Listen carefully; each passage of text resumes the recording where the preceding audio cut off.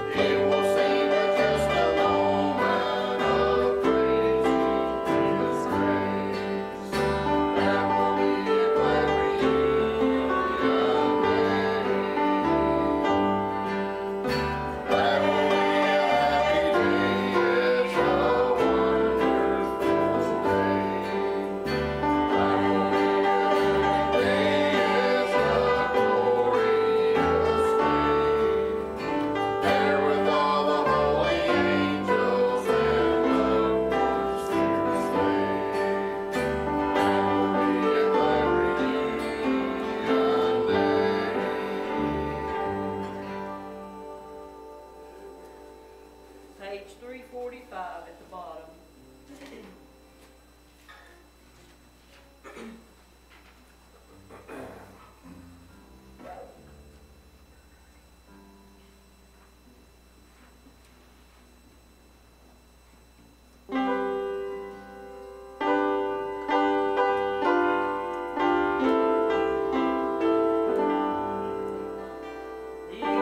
Living below, when this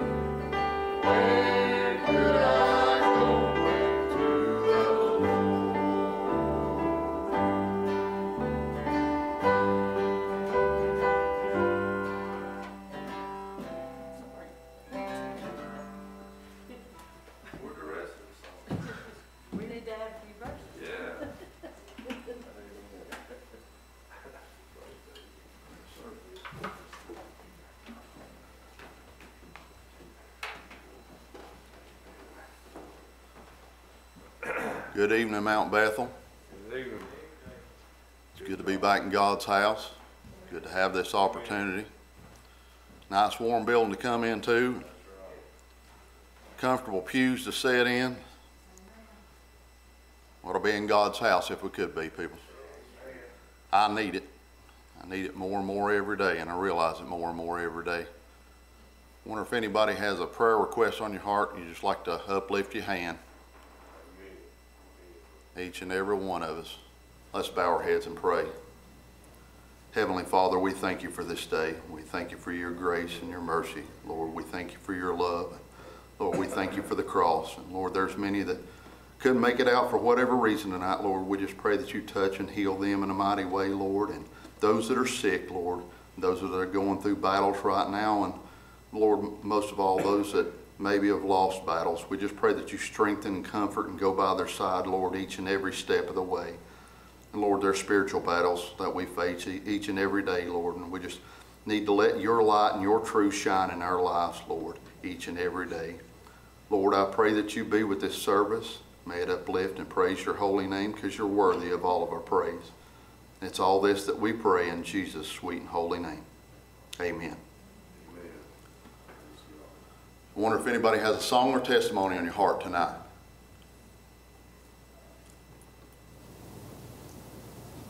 I'll say I woke up Thanksgiving morning thinking about John 3:16.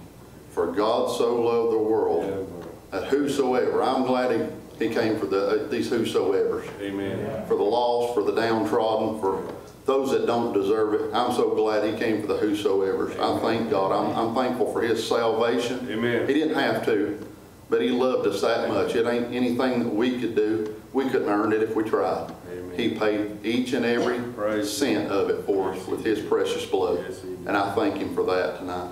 Yes, he did. Thank you, Lord. Thank you, Lord Jesus. Anybody else got anything on your heart tonight to share with the Lord? I like to thank God for being here, and most of all for saving my mortal soul. Amen. Me too. I want to thank God for bringing Daniel and Justin back from Virginia, wherever they was at if they were hunting. But I thank God for giving them a safe trip. Amen. Just remember all those that I work with. There's a lot of lost in there. I just have to pray for grace every day. But I thank God that he lets me get up and be able to go to work. I thank God for this opportunity to be here tonight. Amen. Amen. Thank you all for your prayers, Kevin. Praise God. Amen. Bless your heart. Do ask y'all to help me pray. Young lady at work, one of her good friends is going through a battle right now. She's got I'll say a child, a 12, 13-year-old girl that's in a mental hospital right now. And she's tried to take her life 3 different times and came really close twice. I'll tell you, it's scary what these kids are going through nowadays. It scares me for my kids, but it scares me for all young'uns. It was rough and difficult growing up for me. I can't imagine what they go through, and they need our prayers, not just this young lady and this family, but all of our youth. There's a black world out there, and the devil would love nothing more than to consume them in it. Amen. We need to pray for them. Amen. Anyone else tonight? I thank God for saving my soul and for being here tonight. Amen. When I got back to work on Monday, I had a bunch of stuff in my chair that had came while I was out of work.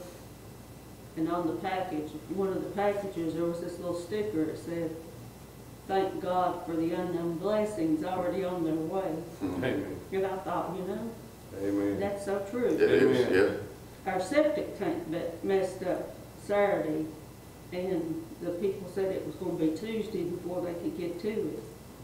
Well, Danny called me Monday and said the guy was on his way to come and clean it out. Hayden's truck tore up the next day, or it might have even been the same night. He was backing out of a friend's driveway, and he said something popped, and then his truck wouldn't steer. And I thought, well, thank God he wasn't driving down the road. Amen. So the Lord sent the unknown blessings already was on their way. Not just kind of held on to that already. Amen. Amen. Amen. That's good. Yeah. God is good. Anyone else tonight?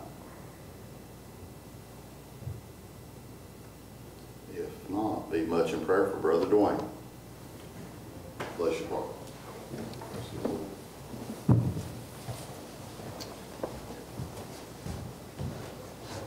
I got one of them loose fiber masks tonight. It was a tickling my nose. I tell you, appreciate the Lord tonight. You've been good to us, and appreciate the testimonies.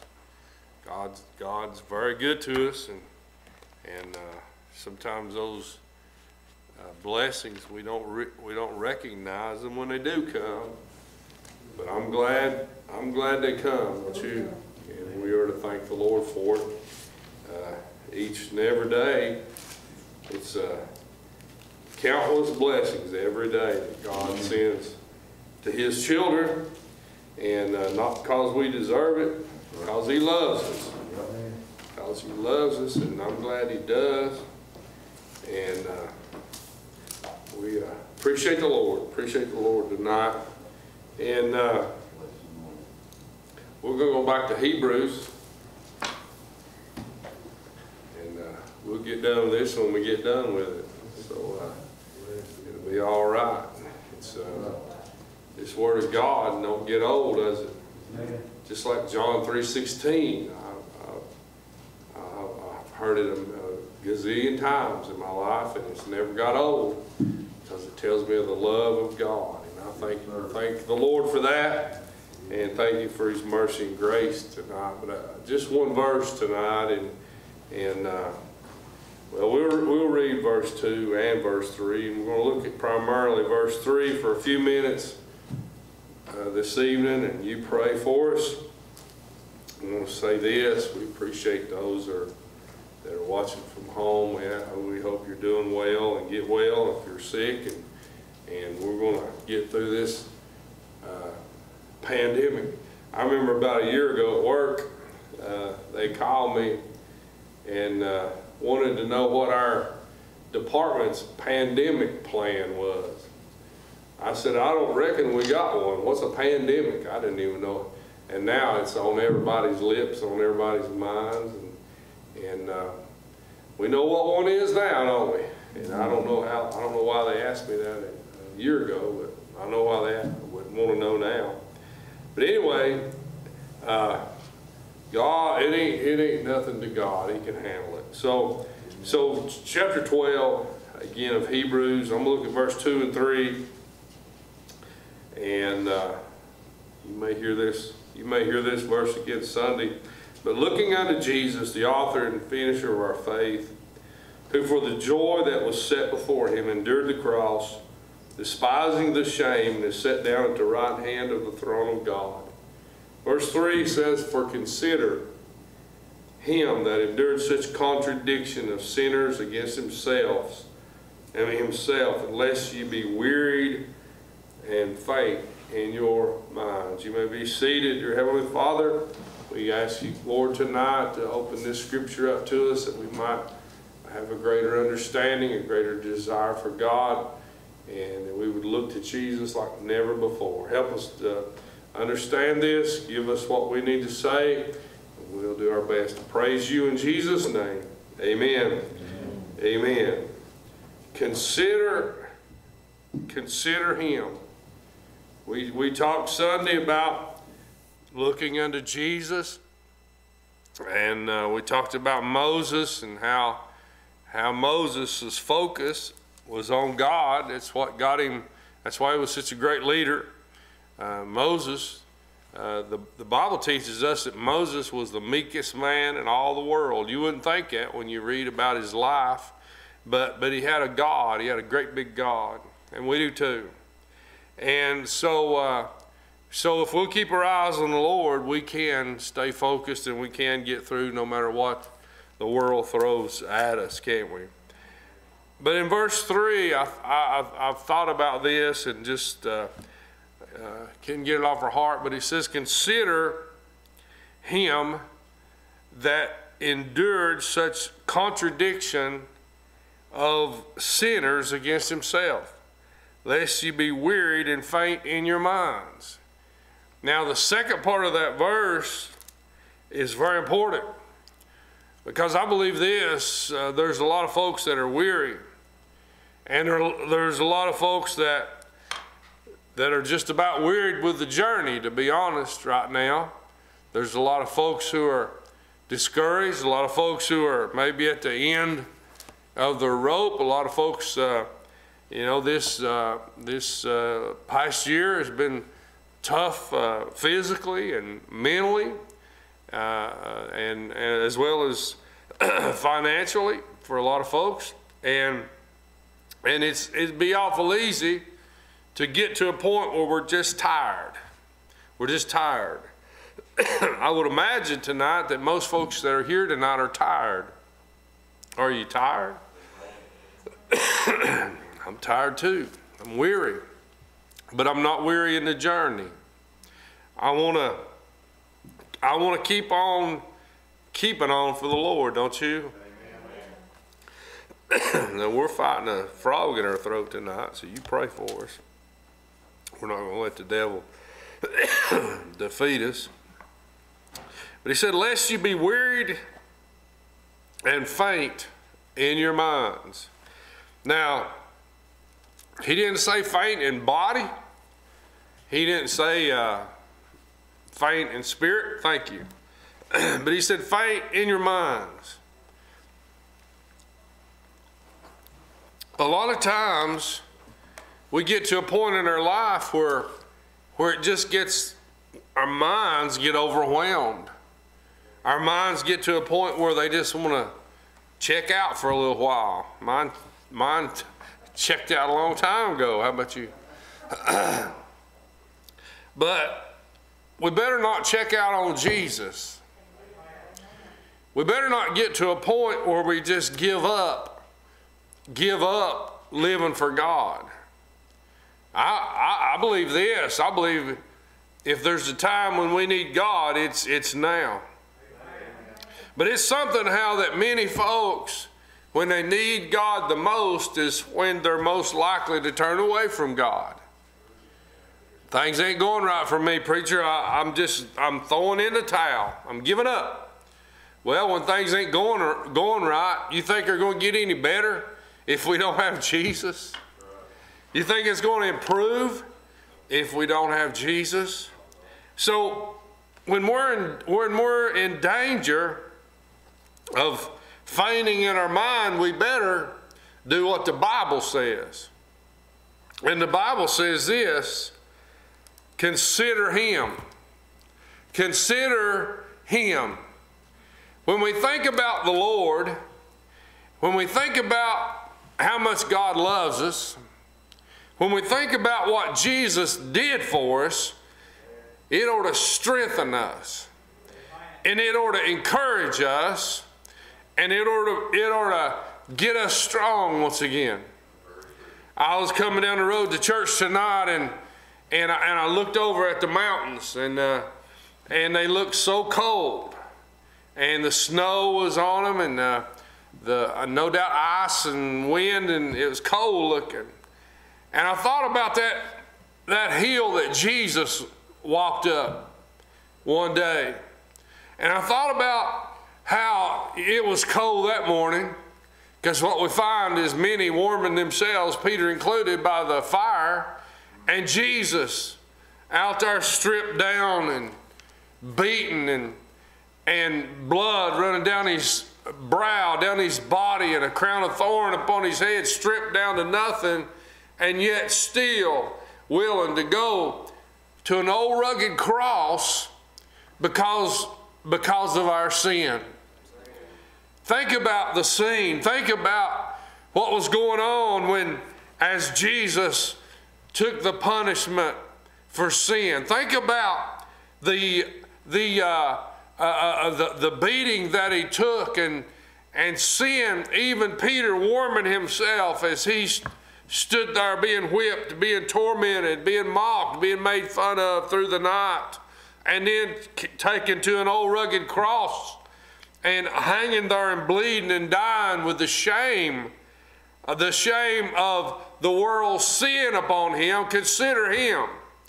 I want to say this tonight: if we would consider what Jesus did for us, and we would consider what Jesus is doing for us, and we would consider what He took in our place, I believe it would get us up and make us march forward for the Lord. I believe it would get our minds strong again, and get our hearts strong again, and get our courage strong again, and get us to, once again to where we can go forward for the Lord and not faint in our mind. There's no wonder the Bible says, looking unto Jesus, the author and finisher of our faith. There's no wonder in verse 3 it says, consider Him. Now, what does He say to consider about Him? He says, consider Him that endured such contradiction of sinners against Himself. I want you to think about that for just a minute. What did Jesus do to deserve the punishment that He received? What did Jesus do to deserve the mockery? What did Jesus ever do to deserve the beatings? What did Jesus do to deserve the shame that He took upon Himself in our place? What did He do? That's a contradiction. He was the Lamb without spot and without blemish, and yet He took on the judgment of the world. He was the one. He was the only one that ever walked this earth without any sin whatsoever, and yet He took the ultimate punishment for sin, death and shame, death even on a cross, death on the cross of Calvary. What did Jesus do?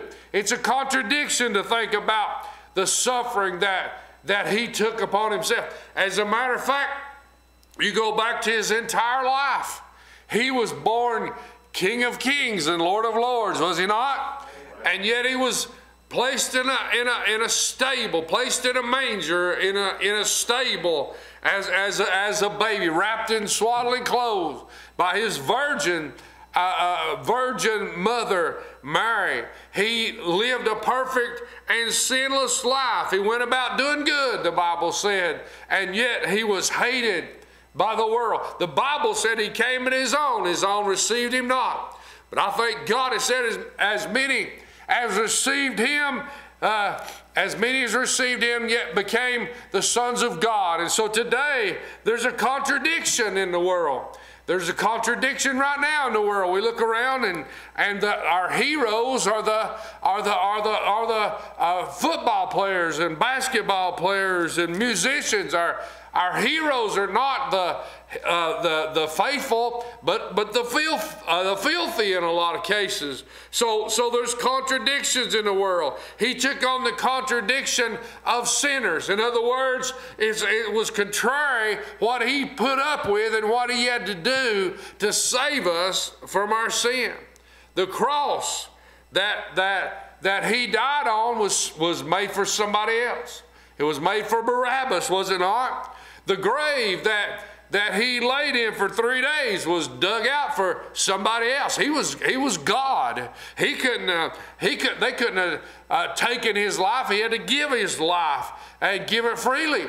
The judgment that He received, it was a judgment that me and you deserve, not Him. He never done anything wrong. There was never even any guile found in His mouth. There was never evil thought in His mind, in His heart. He was perfect and pure and holy. It was a contradiction that He took on the sin of the world. It was a contradiction that He took on the judgment of the world. It was a contradiction that He died for sinners by the hands of sinners. And I want to say this tonight, if we'll think about what Jesus did for us, it'll keep us from fainting in our minds, amen, and keep us moving toward pressing toward the mark, as Apostle Paul said. And so it's a contradiction.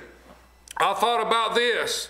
The very vilest sinners casting judgment on the Holy of Holies. Amen. On the holiest of all, the one that never sinned, the most wicked, casting judgment on the most wonderful, the Lamb without spot dying for the unjust, dying for the ungodly, dying for the unrighteous, dying for the most filthy, the pure, holy Lamb of God. No spot whatsoever found on him. It was a contradiction. And you know, that's the way the world is. The world filled with darkness, and God sent light, and the world loved darkness greater than light, and then killed the Prince of Light. So I want to say this tonight. If we forget about what Jesus has done for us, if we first of all, we forget about why he died. Amen. He died because we were sinners. Amen. He died because I was a sinner. He died because I was ungodly. He died because I deserved hell and I deserved the grave. But Jesus took it for me. That was a contradiction. Amen. It was a contradiction that he took on because he loved me and you. Ain't you glad he did? Amen. Ain't you glad he did? The world thinks we're silly for following Jesus. The world thinks we don't know what we're talking about when we tell them they must be born again. The world don't think that we have any comprehension. Matter of fact, the world looks at us as we're just superstitious and we're scared of death, and so we make up a God. We make up a Savior. We make up this ideal of a way to a place that they don't believe in, a heaven. They don't believe in it. We just made all this up to make ourselves feel better. But I got news for the world. One of these days, they think they're so smart. They think they know so much. But one of these days, they're going to find out what a contradiction that their mind was in. Amen. They're going to realize that what we said and what the Bible said was true. After all, I've been reading some quotes from some atheists that were dying in the last few days. I've read famous atheists and many of them who had stood before people and had followings of atheist societies and people who that get together just to share their unbelief in God. But many of them, as they were dying, were crying out for mercy.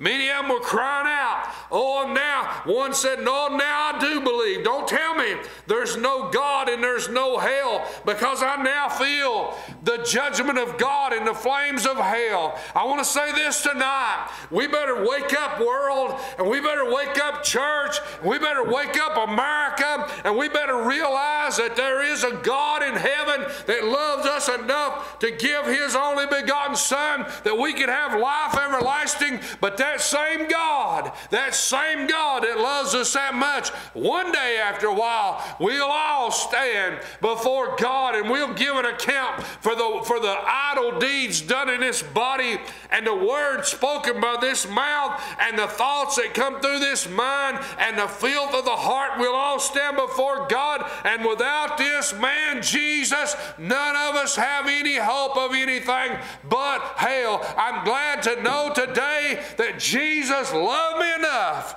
amen, to take on the sin of the world, to take on the filth that was on me and nailed it to His cross and died for my sin. But I thank God something else happened, amen. On that third and appointed morning, Jesus Christ arose. That grave couldn't hold Him. That stone couldn't hold Him back. Death couldn't hold Him. The devil couldn't do nothing about it. And He came forth victorious over death, hell, and the grave. And now He reigns in my heart. And He reigns in the church. And He reigns, praise God, for us old foolish Christians. Amen. They say we don't know nothing. But praise God, I might not know much, but I know who saved me. And I know who bought me. And I know who paid for me today. And I know at the end of the road, praise God, there's going to be a place called heaven where there's no COVID, where there's no death, where there's no dying, where there's no sin, where we're going to live with Christ forevermore. Ain't that good news tonight? Amen. Praise the Lord. I feel a little better now.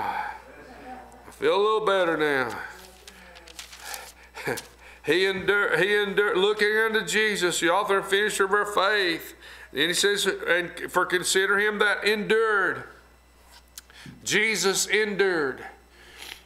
Somebody said, oh, and nobody knows what I'm going through. Listen, you ain't went through what Jesus went through. Everything I went through, I deserved it and more. But what Jesus went through, he didn't deserve it all. He didn't deserve any of the mockery. As a matter of fact, when he was hanging on that cross, if he'd have wanted to, he could have called down legions of angels and they'd have delivered him from that cross. And you know what? But he loved us too much to do that. All those that were making fun of him, those that were standing out there cursing him, those that were standing out there saying, oh, if he really be the Son of God, come down from that cross. Those that laughed at him, those that wagged their heads at him, those that came by and just mocked him, all those, he loved them so much that he stayed on that cross and bled and died. And me and you, when we were yet sinners, he stayed on that cross and bled and died. The wickedest of the wicked, amen, he stayed on that cross and died for the sin of all mankind. And now, because we have a year where things don't go too good, folks are going to quit on God. We have a year that where folks are sick and even some lost their lives, and we're going to quit on God. Amen. I want to say this. I've never seen anything in this world that makes me want to quit on God. Have you? I believe I'll just keep on keeping on. Amen. You say, well, you don't know what you're going to face in 2021. I don't need to know what I'm going to face in 2021 because my God's already there.